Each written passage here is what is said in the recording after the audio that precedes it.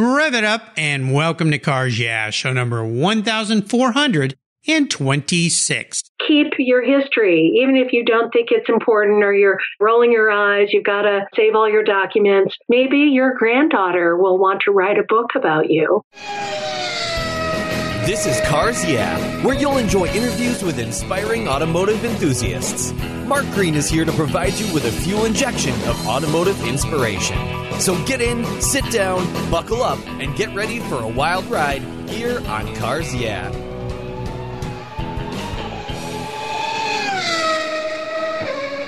What's the worst thing for your car's interior? No, it's not that milkshake the kid spilled in the back seat. It's the sun. Harmful UV rays cook your automobile's interior hour after hour when it's parked outside, even on a cloudy day. What's the solution? Covercraft sunscreens.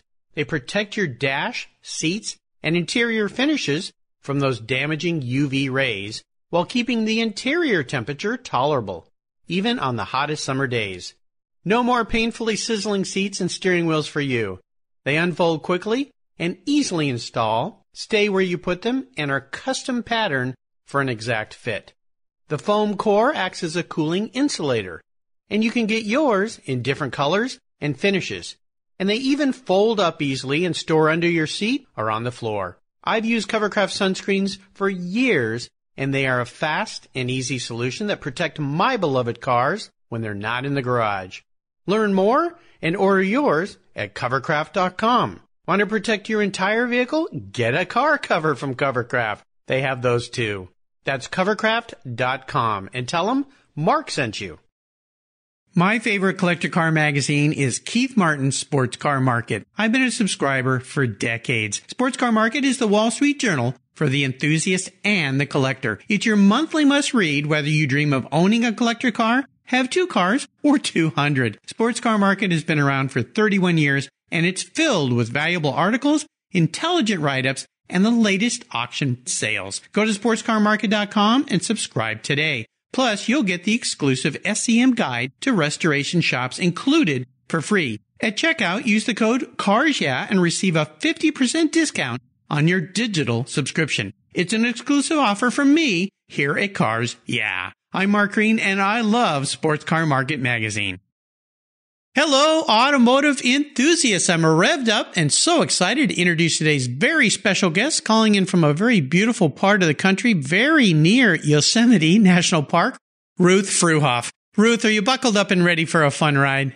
I am. All right, got your trailer ready to go, and you listeners will understand that in just a minute.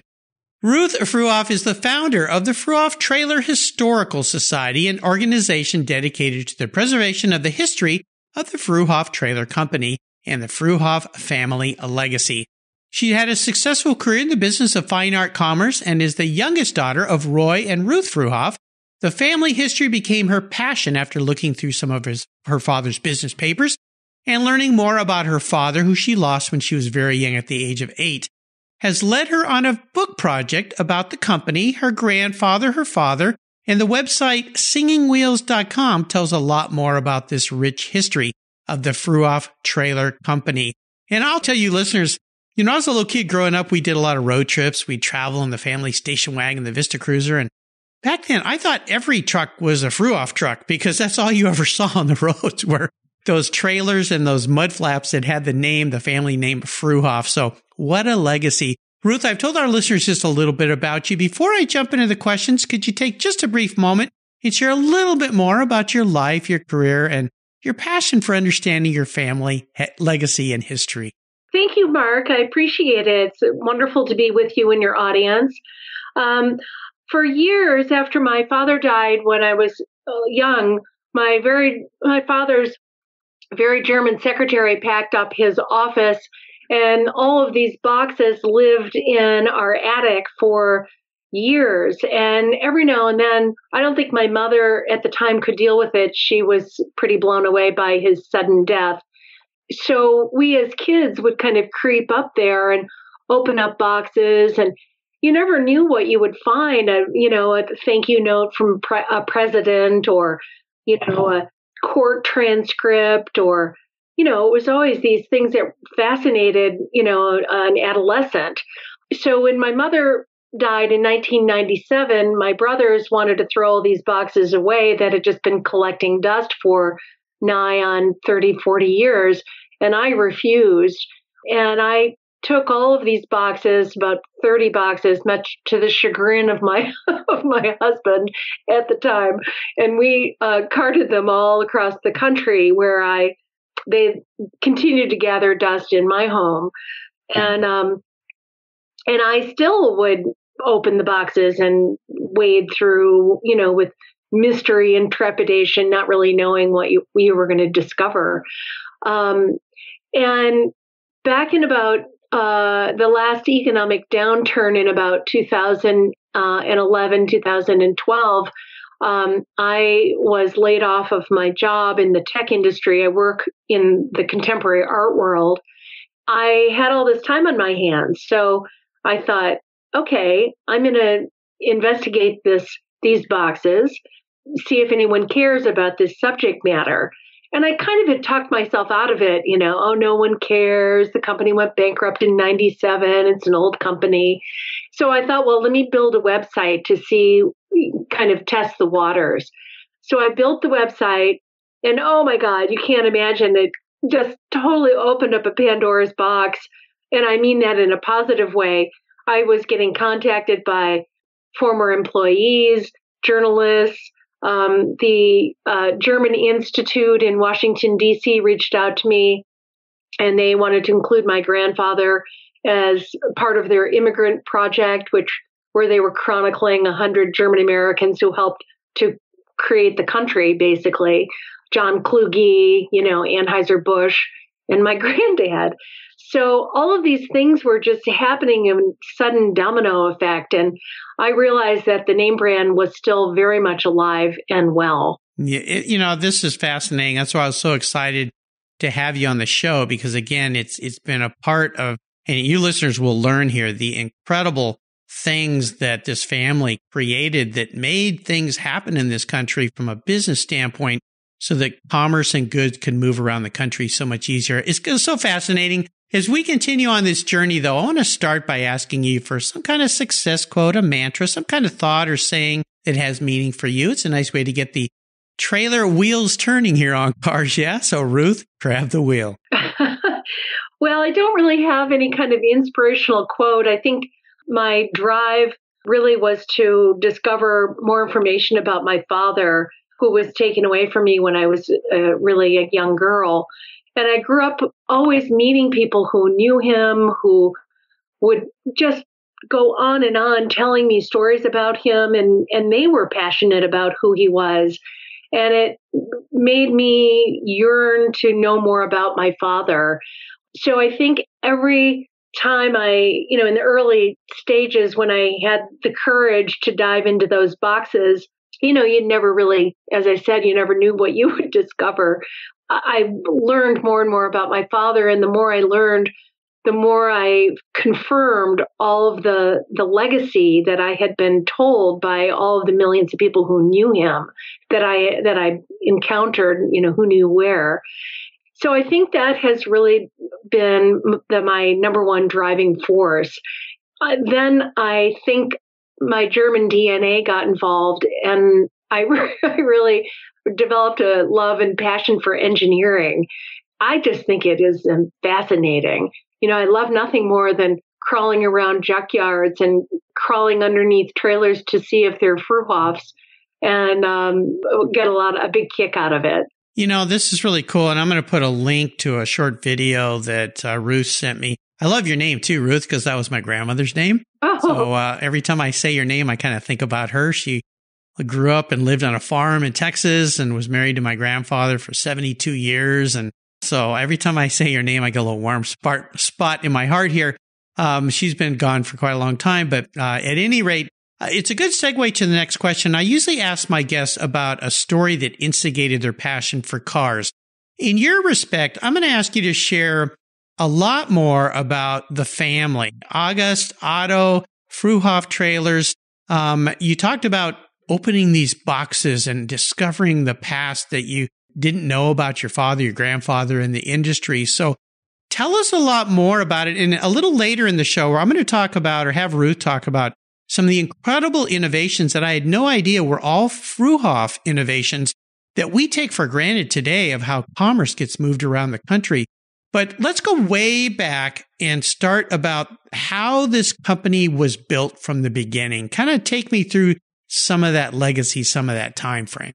Sure, Mark, I'm happy to. Well, as I said, I was contacted by the German Institute in Washington, and they had asked me for a short essay on my granddad. And that was such an honor to be included in that. And so it forced me to really dive into the history of my granddad, which was also the early history of the Fruehauf Trailer Company. And that was just a total fascinating journey for me. Reached out to the U.S. Patent Office, reached out to family members of Otto Newman, who at the time was my grandfather's business partner. These guys were blacksmiths. And, for them, the advent of the automotive age was bad news. So if you have a shop that can handle 40 horses a day and you're replacing horseshoes, and all of a sudden Henry Ford comes along with the Model T. Put you out of business. Exactly. You're starting to realize the handwriting on the wall. However, at the time, passenger cars were not thought of for commercial purposes, which I found really interesting. They weren't going out of business quite yet. Still, goods were being moved by horse and wagon. And one day, one of their customers, a lumber merchant in Detroit, and as you can imagine in those days, we're talking 1913, 1914, lumber merchants were really the wealthy class. And he had a passenger boat that he wanted to haul to his vacation home in northern Michigan. We have a lot of lakes in Michigan, where I was born and raised. Bringing it there with a horse and wagon would take, 3, 4, 5 days over unpaved roads, by the way. But using his brand new Model T, he might accomplish that journey in maybe a day. So he asked my grandfather and his partner, Otto Newman, if they could rig up some way to attach the boat on a wagon to the back of the Model T. So my grandfather accepted the challenge, and they right away started figuring out how to do that safely. Of course, in those days, if you had a bumper pull, there was the danger of jackknifing, and, there wasn't really an effective bumper pull hitch. Those guys couldn't go to the hardware store. If they wanted something, they had to actually build it. They got the idea of creating the very first fifth wheel hitch.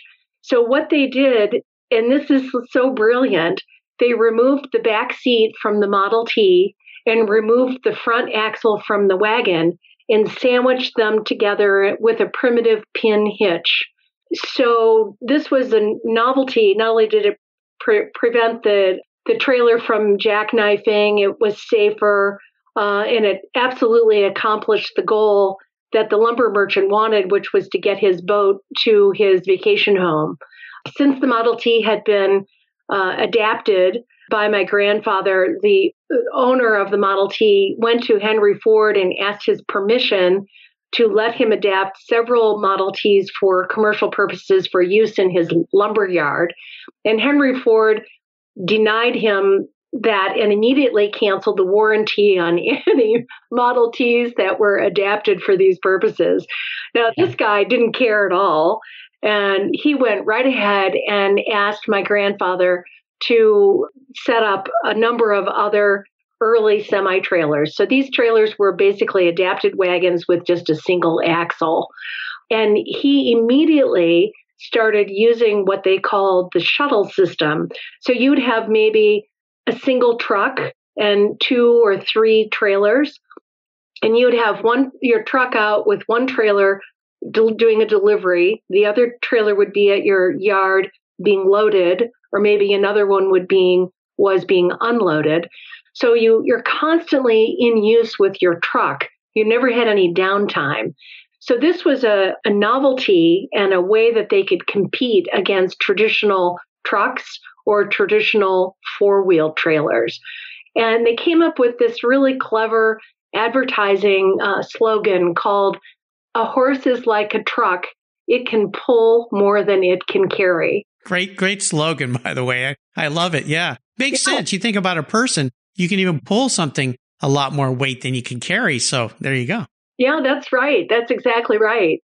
And so with a couple of, interesting competitive details, they were really able to go head to head competing with pickup trucks or, because they could carry, those things were like tanks. They could carry some upwards of 8 tons. In 1918, that was a lot of weight. And in fact, they were almost ahead of the trucks because the trailers had the capacity to carry more ton than the trucks were available to haul it. So the truck industry had to really, in many ways, play catch up, which I always find fascinating. Yeah. It's really, really cool because taking back in time, again, for things that we take for granted today that we see all the time, that this stuff didn't exist at all. And you kind of wonder why Henry Ford did go, I see. And well, he eventually did. Trucks. I can make more than cars. I should make trucks and wagons and maybe trailers. But thankfully, your family there. And I love the story in the video where, was it Otto that was walking by listening to your grandfather cursing and you couldn't get the shoes on this ornery horse? And, he said, "I can shoe that horse." And he said, "If you can, you could come and work for me." And that's how they got together. Is that story true? That story is true. Wow. Keep in mind that they were all speaking German. Of course. So Otto was coming to see my granddad, who was legendarily kind of cantankerous and didn't suffer fools gladly. So I'm sure Otto was maybe a little nervous. And, there was big competition for jobs in those days. And over the fence, Otto heard cursing in German, right? And he responded back also in German, not knowing who it was. And my grandfather, according to lore, got mad and threw his tools down and said, "If you can do it better than me, have at it." And bingo, Otto shoed the horse and got a job. There you go. I love that story. Well, I always ask my guests about a big challenge or a big failure in their life.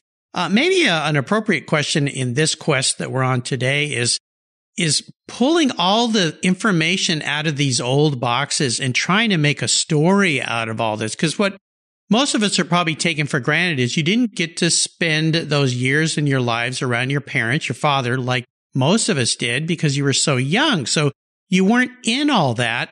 So when you were putting all this together, what were some of the biggest challenges you faced of trying to dissect the life of your father and then put it out there for people so they could understand it?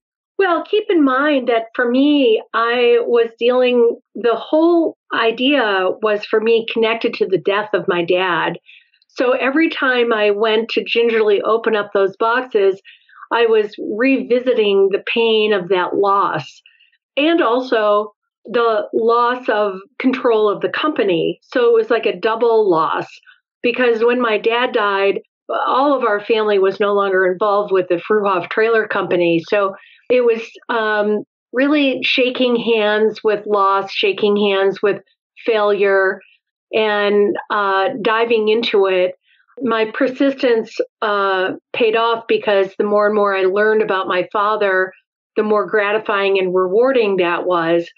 But I still was focusing on, the what we at the time perceived was the death of the company, and also, as I said, the death of my father. So what I also discovered was that the international branches, at the time of the U.S. bankruptcy in 1997, Fruehauf was the 75th largest company in the world. It takes a trick to destroy a company like that. And the guy who was responsible was a lawyer. No offense to lawyers, but need I say more? And so the international divisions during the U.S. bankruptcy were sold off and they all became independent. So what we discovered was that there was Fruehauf trailers being manufactured in the old way, just like they always had been, using all the technology and the intellectual property. And they're continuing in business in France, UK, South Africa, Japan, Mexico, Turkey. And there's one, New Zealand is another big one. So I reached out to all these companies, and I've been in touch with them. And over the course of the past 3 or 4 or 5 years, what's happening now is Fruehauf of Mexico owns the U.S. trademark. They're bringing Fruehauf trailers back into the U.S. market. They're working with a distributor in St. Louis, Missouri. They purchased property and they're planning on setting up a manufacturing plant in the U.S. That, for me, it blows my mind every time I think about it. Nippon Fruehauf in Japan has also really expanded into Thailand, the Philippines, China. They're a really huge company, and they've asked me to consult with them and help create a global connection between all the different Fruehauf trailer plant companies, and with the idea that together they'll be stronger. So that's happening right now. So what we originally thought was, this exploration into this failure and the destruction of a great U.S. brand name, has become something completely different. And I get chills and goosebumps when I think about how exciting that is. Yeah, it's fascinating. Well, let's talk a little bit about some of the incredible inventions and innovativeness of the Fruehauf Trailer Company, of your family, because in doing a little investigation before we got together today, I found it really fascinating that there are so many things that today, again, we take for granted that we go, so what? That just is the way a truck connects to the back of a tractor, or a trailer connects to a tractor, or vice versa. So talk about a couple of these things that were so innovative that your dad and your grandfather and your family came up with. Sure, I'm happy to. There's a couple cute stories connected to some of the history. So remember I was telling you about the primitive pin hitch that they first used for those very early semi-trailers. Well, of course, that wasn't the most effective hitch system, particularly on many unpaved roads at that time and going up and down over hill and dale. So they started in about 1914. It must have been late 1914 because they patented this first semi-trailer in 1914. But they started using the Martin rocking fifth wheel hitch. This was a fifth wheel hitch company in Massachusetts, and Charles Martin was something of a scoundrel.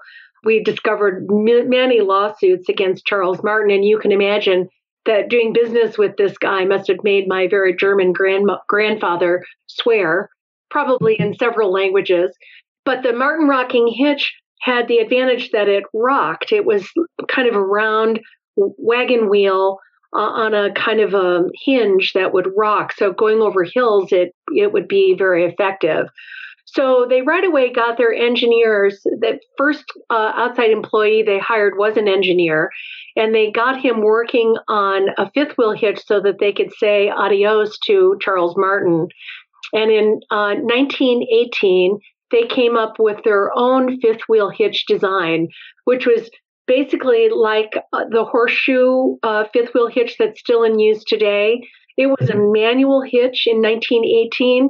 They continued to perfect it, and they created the automatic fifth wheel hitch in 1926. So that, if you look on the back of any semi-tractor, you will see the replica of the Fruehauf trailer fifth wheel hitch still in use today. The patent was given to the industry and standardized. So if you had a trucker, say in Chicago, who needed to go to California and pick up a load of oranges, and he would deliver them to, say, Denver, and then go and, down to Nashville and get a load of pork, and then bring it back to Chicago. He could drop off a trailer, pick up another trailer, drop it off, pick up another trailer. So it was really great for the industry. And I always kid, tell that to our cell phone manufacturers. So yeah. We have like 50 different cords and gadgets, depending on the cell phone. Right. But so that was really important. I think they were constantly trying to grow the industry, constantly trying to improve roads. That was always in all of my father's documentation. There was lots and lots of correspondence with political officials with the goal of trying to improve roadways. Keep in mind that even as late as post-World War II, roads west of St. Louis were unpaved. You and I grew up with the interstate highway system. You don't think about that. And also the other thing we don't think about are bridges. A bridge could maybe handle a passenger car, but not necessarily a semi-trailer loaded down with 20 tons. So not only did they have to improve roadways, but also bridges and, other conveniences like that. Right. And heights of bridges so trucks can get under them. I mean, you still see those on YouTube today, trucks going under passes that are too low and getting the tops of them scraped right off. But you think about all these integral pieces. And I know with Fruehauf trailers also, your guys' trailers were the first to create a dump truck, a side dumper, and also a freezer box so you could haul ice cream around, right? That's right. That's right. In those days, the patents were held on refrigerated box cars by the Pullman Company. Well, guess where the Pullman trains were being produced and made? In Detroit. And you can imagine in Detroit, it was like a little fraternity. I'm sure that they met these guys at the local bar and they were able to exchange enough information where my granddad was able to adapt an open wagon trailer into an enclosed wagon trailer and then a refrigerated wagon trailer. And they did this using salt and ice. It was done for really short hauls for one of the local Detroit creameries for hauling around ice cream. And, the trailers in those days were about 17 feet in length. And as they adapted and they expanded, of course, they were able to lengthen them. And another fascinating thing I found about the engineers, they didn't go out and hire automotive engineers. They went after engineers who knew about skyscrapers or bridge construction.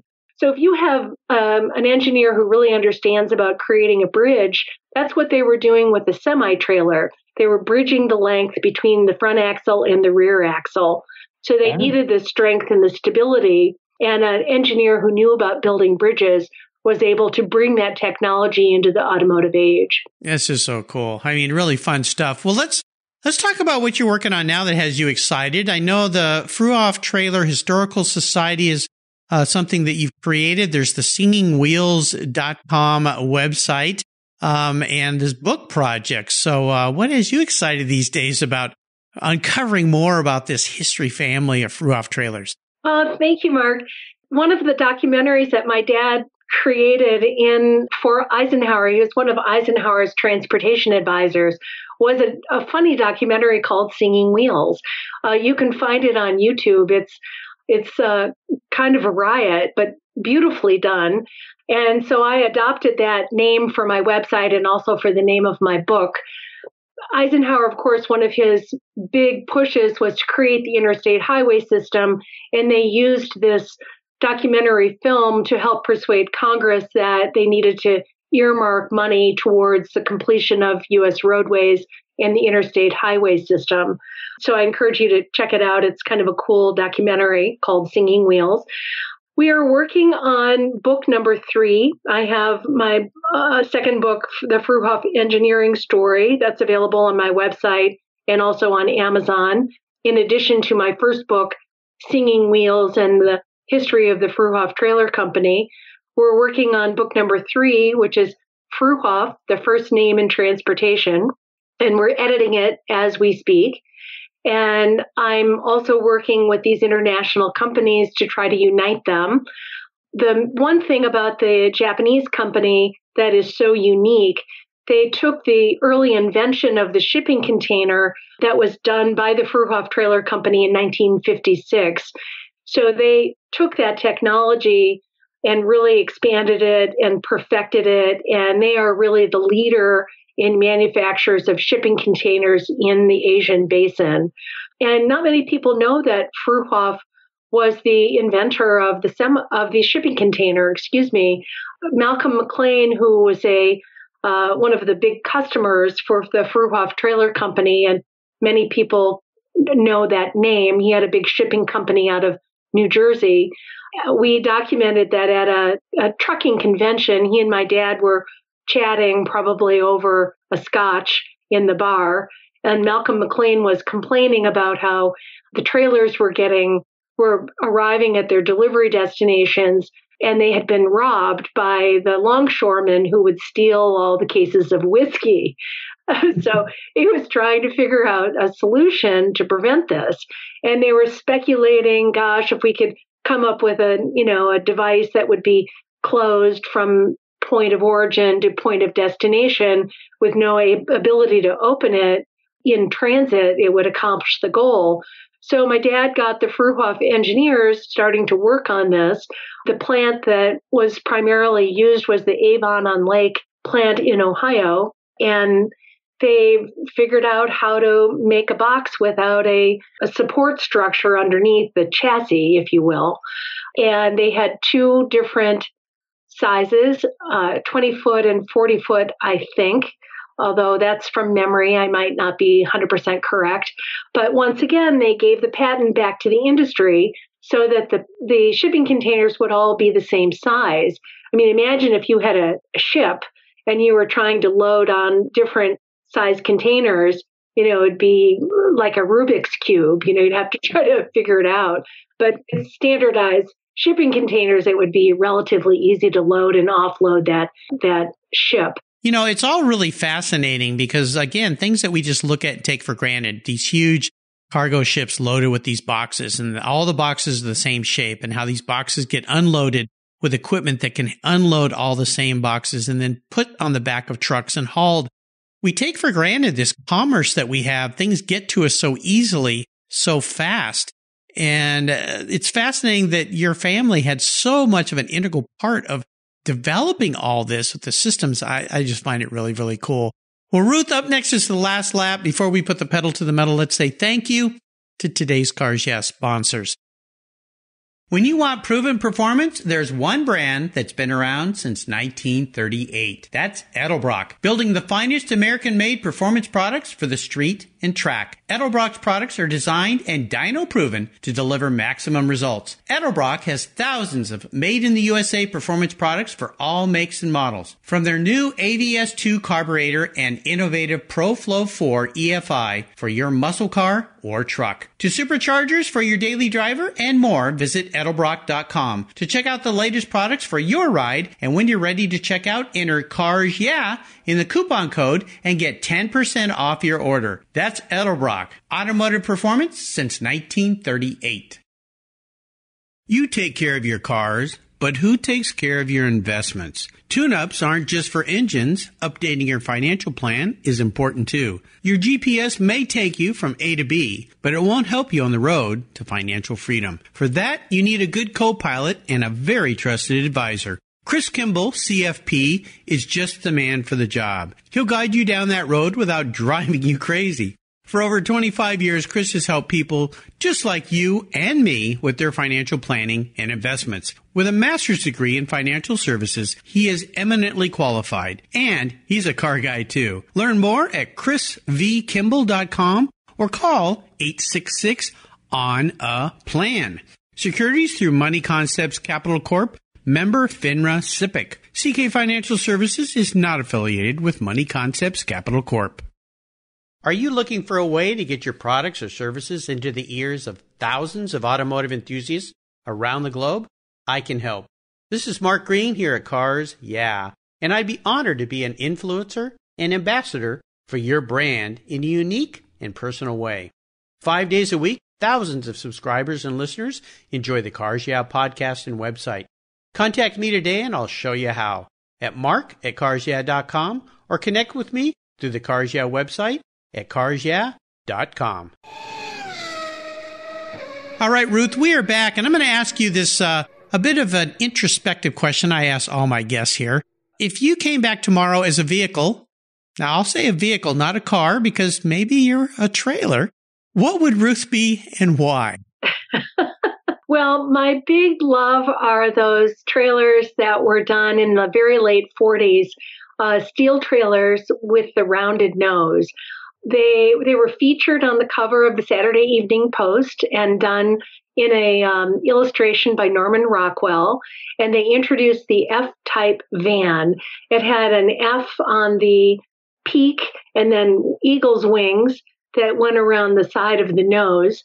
And these trailers were absolutely beautiful. They were art deco in style, and they were really just thing of beauty. And I was so sad when, of course, to provide cubic weight and volume, reduced cubic weight and volume for their customers, they made the square noses, which are the common trailers that we see today on use on the roadways. But oh my gosh, those rounded nose trailers were really, really beautiful, and I really loved them. You're the first trailer here on Cars Yeah, out of 1,426 people. So very unique indeed. I love that. Well, Ruth, up next, we're going to talk or jump into what I call the last lap. I'm going to fire off a series of questions and ask you to give our listeners some quick blips of the throttle. Since you're a trailer, you can't really do that, but quick connections of the hitch or whatever we might say here as we go through these questions. So here we go. What's the best, I usually ask automotive advice, but maybe transportation advice you've ever received? Well, I can't exactly answer that, because one of the things that we did while we were piecing together the early history of the Fruehauf Trailer Company, during the bankruptcy, all of the documents were destroyed. So as historians, we were having to piece things together from people's memories, or one of the things that we really used were the old advertisements. And those really were a breadcrumb trail that we could follow to help us, when did they introduce the Propar axle, or when did they invent the I-beam axle? The I-beam axle was the strongest axle in use, once again, adapted from skyscrapers, right? The I-beams that we see on, building. But I created a Facebook group page, and it quickly became populated by former employees, customers, enthusiasts from around the world. We have close to 3,000 members on that Facebook page. So whenever I was stumped, I would go to this page and say, hey guys, I need some help here. Can you help me identify the year of this particular trailer? And right away, I had this amazing resource of knowledge and help. And these guys are like incredibly smart and very generous with their time. Yeah, it's pretty cool. Facebook in many ways can frustrate some of us, of course, but also it can be an incredibly useful tool. I can't tell you how many times I've reached out on Facebook. Just did it last week where somebody had contacted me about a taillight lens off an old, turns out to be a Ford Fairlane, I believe it was, and they couldn't figure out the year. I put it out there, and literally within 3 minutes, I had the answer for them. It was just incredible. Same if you're traveling and you have a problem. I've been traveling and had a car problem. I go on Facebook, hey, I'm in town. Anybody help me? And all of a sudden, somebody will pull up and go, what do you need? So, yeah, it's pretty fascinating. How about a personal habit of yours that you believe has contributed to your many successes over the years? Well, I guess I would have to say that I'm probably stubborn, but the flip side of that is that I'm really determined. And I think it must, once again, be part of my German DNA that I just am so determined. I don't let obstacles stop me. If you hit a wall, you make a left. In researching my father and my grandfather, I discovered that those are the kind of habits that they too used. Particularly my grandfather. I mean, in the olden days with blacksmiths, the living quarters were above the blacksmith shop. And because they had their forges going probably 24 hours a day, it was common risk of fire. And they had 4 total losses in fire. And finally, my grandmother said, done. I'm done with this. We're building a brick blacksmith shop and the fires stopped. But, you can imagine how challenging that would be for them. But I guess it would just be perseverance. There you go. How about a resource? Is there one you'd like to share with our listeners? Well, I already talked about, the amazing people that are on our Facebook group page. I would also say that the 7 remaining Fruehauf trailer companies around the world have also been incredibly supportive to what I'm doing with the history. And it's also really exciting to see how they've taken the old patents. There were about 2,000 patents that Fruehauf filed with the U.S. Patent Office. And of course, they have access to all of this intellectual property and how they've adapted these things for the 21st century. So both of those are amazing resources that we have availed ourselves of. What is your Facebook page called so people can find it? It's called Fruehauf Trailers Were the Best. Trailers were the best. Okay, very cool. I'll make sure I put a link to that on your show notes page. Now, if you could sit down, or if I could arrange for you to sit down and have a drink or a meal with anyone in the automotive industry, living or deceased, who would it be? I think I know. It would be my father. Of course it would, yeah. No question about it. He was a dynamic guy, loved by many. He grew up working with the workers. He was very union friendly.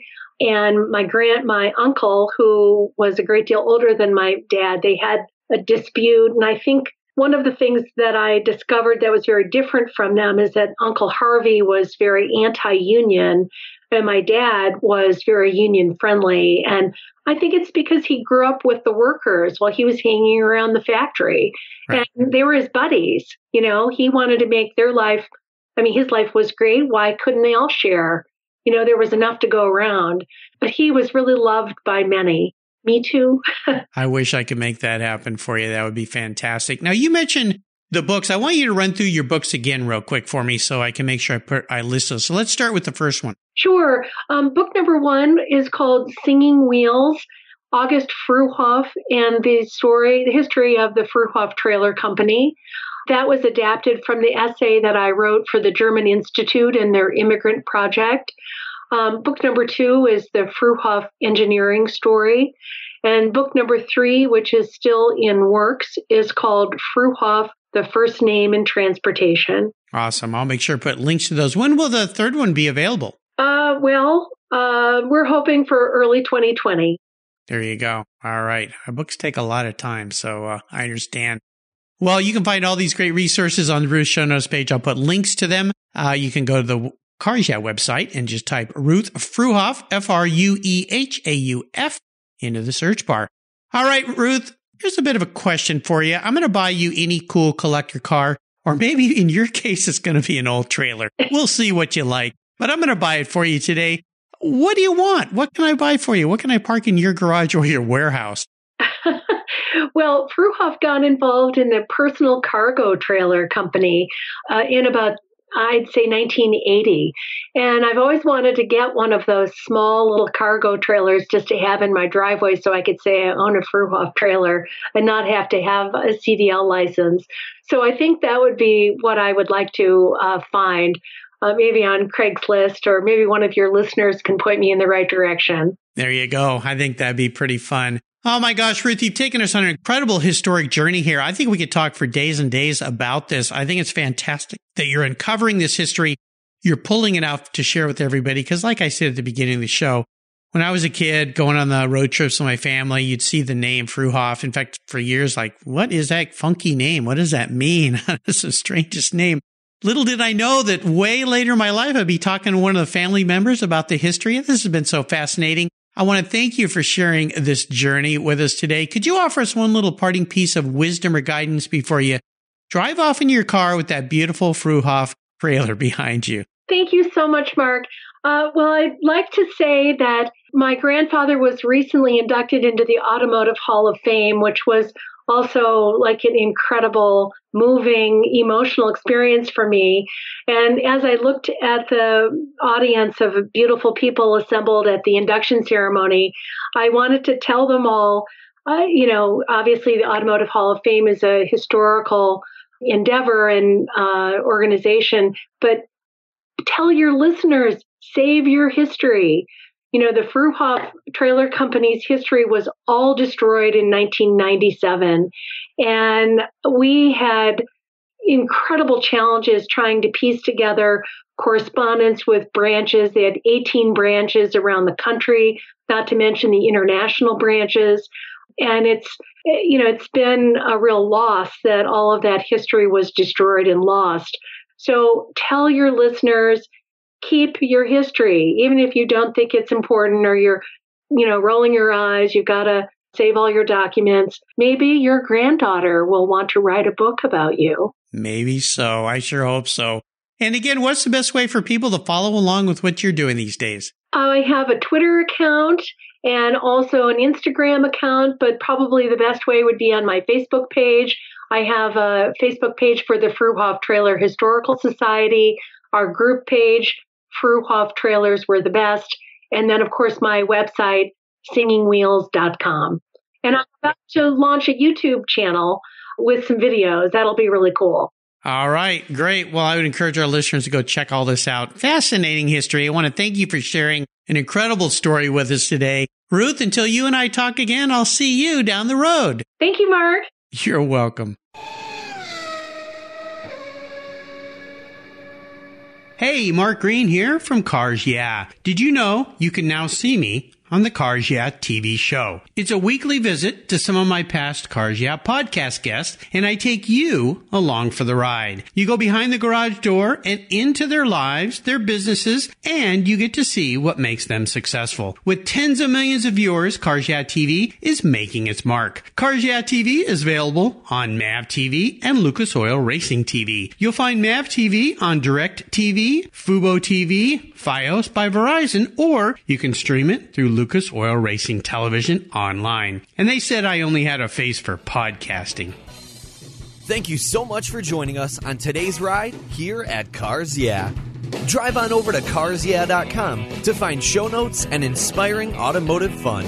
Download your free copy of Filler Up, a fun book filled with gorgeous photographs of fuel filler fun, including quotes from more inspiring automotive enthusiasts. Download your copy today, and we'll see you next time on Cars Yeah.